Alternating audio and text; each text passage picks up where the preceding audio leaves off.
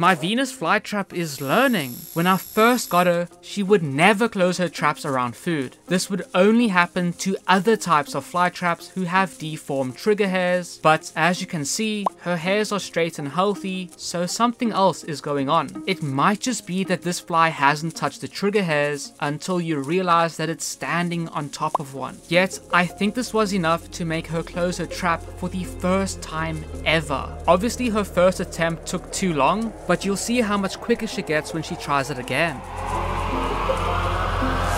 You see, she just learns to close at the right time, but hasn't learned how to close properly. Yet, for her last lesson, she closes at the right time and definitely closes properly, yet realizes that she just needs to be a little bit quicker. And when she puts all of her lessons together,